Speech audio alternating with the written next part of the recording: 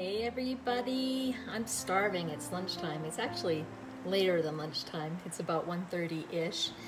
So I thought that I would bring you along and make a smoothie together. And what I'm gonna do today is a vanilla chai. So let's jump in. I'm gonna start with my base. I love using unsweetened coconut milk. So I'll go ahead and add some of that in here. Oh, good.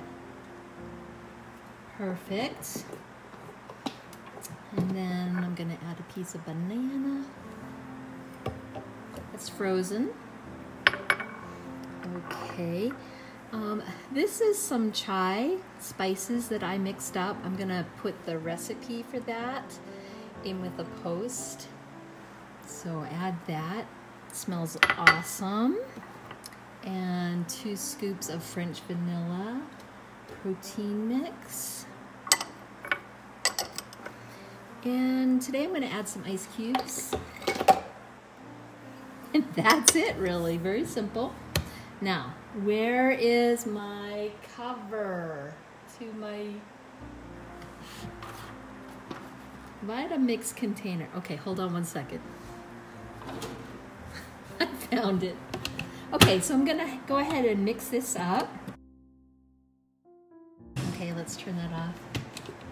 So you could make this as a warm smoothie. Just start with your base warm, and of course don't add ice to it. And you could also make this a chocolate chai. So today I decided French vanilla. Hold on one second.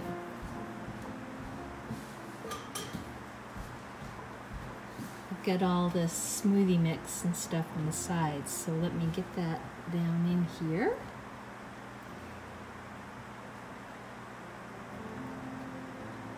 How are things going for you today? Appreciate you tuning in.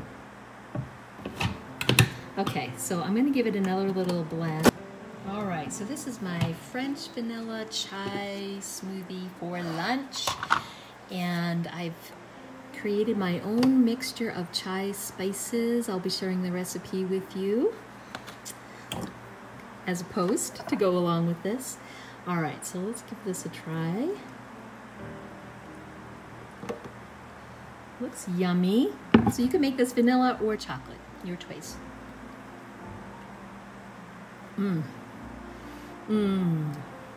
That is very good.